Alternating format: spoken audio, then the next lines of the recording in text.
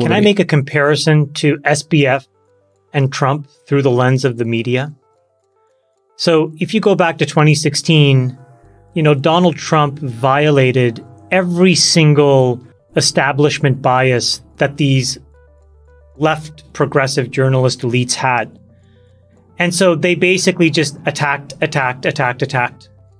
But then you went into the election and there was a very clear data point that said whatever you thought was at best limited, and you missed the tone of the country. Because 50+% of the country held a very different view about this person. And instead of taking a step back and then the left media, the mainstream media, re-underwriting and learning and then saying, you know what, mea culpa, I got this wrong, they just doubled down.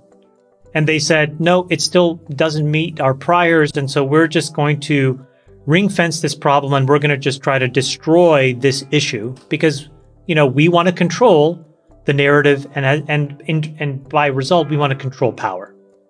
Now you look at SBF, it's the exact opposite. He went to the perfect elite private high school.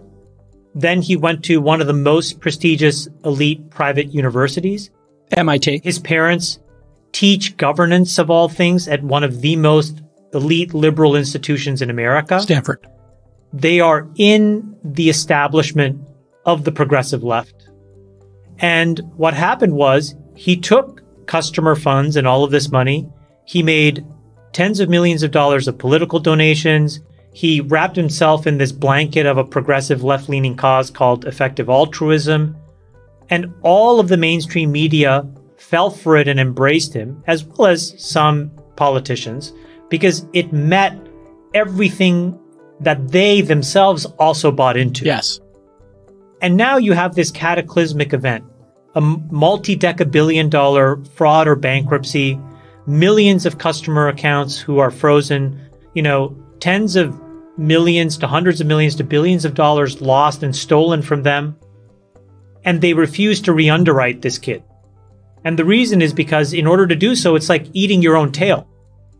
And that's why they don't want to do it. And so this is why you have the media basically allowing him to do an apology tour. Now, this is his second time at manipulating them. The first time he was able to manipulate them by basically being one of them.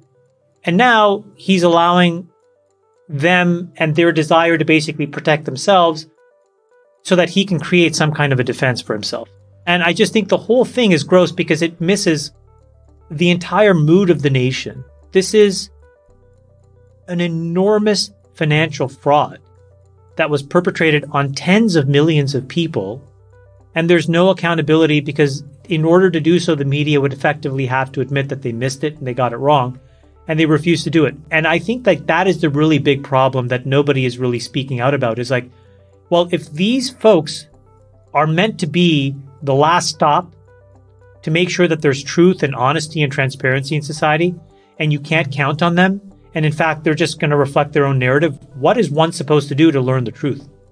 Now. It reflects the institutional rot of America. It reflects every single aspect of institutional rot that every non-elite talks about all the time, but elites, when they have those labels, will refuse to give up. I only think an insider could have pulled off something at this scale. Look, I mean, just like the he chat. Look how convoluted and intertwined all these people are. Like Gensler's intertwined with the parents. Yeah. Parents apparently bundled a bunch of money to Elizabeth Warren. He was dating the CEO of the business that he owned 90% in. There are all these other random shell companies that he owned 100% of where they were lending back and forth hundreds of millions to billions of dollars. Yeah. To David's point, that is a sophisticated con that you have to architect. And the way that he was able to get away with it is that not a single reporter or regulator thought to dig in. And the reason I think is because he said all of the right things that wanted them to embrace him. He actually said the most uncomfortable thing out loud, which is, look, by having gone to Crystal Springs High School, by having professors, my parents that went to Stanford, by having gone to MIT, I can pull this off. That's what he said, because he can go with those things because I'm a champion of effective altruism, that I can justify any of these decisions, how amoral or immoral that they be, because I'm trying to help, my brother stand up a multi-million-dollar pandemic response business. I'm trying to do this. I'm trying to do that. And all of these regulators and all of these reporters said, okay, you get the hall pass. Now imagine if you replaced him with some random kid in some developing country or even from the United States who went to public high school, who went to some random state school. Do you think that they could have pulled any of this stuff off? The problem that I think this allows us to put a fine point on is the following. In society, we've confused a lot of people to think that the opposite of liberal is conservative or Republican. And I think that's the cycle that drives the mind virus inside the mainstream media. The problem is the opposite of liberal is illiberal. Okay? And what illiberal means is to be narrow-minded and unenlightened. It means to be puritanical. It means to be fundamentalist. And this is really what it allows us to see now. We have now had 6 years of data, case after case after case, where if you are woke, if you are a social justice warrior, if you have the right credentials that justify your upbringing, if you have institutional bona fides that come from your parents, you get to create the narrative and you get a hall pass. And everybody else basically is at the subject and the mercy of the mainstream media. And so if you don't kiss the ring and bow down to them, they will try to destroy you or run you out of town. But if you are one of them, they will give you a hall pass. And when it's time for them to change their mind in order to tell the truth, they won't do it. And so these types of grifts will continue, as Friedberg said, because there is no check and balance without a healthy, independent media. There is no way for all of us to actually know what's really going on. Guys, some person in the media could have asked the question and dug in deeper around the connections between Alameda and FTX for the last 24 months.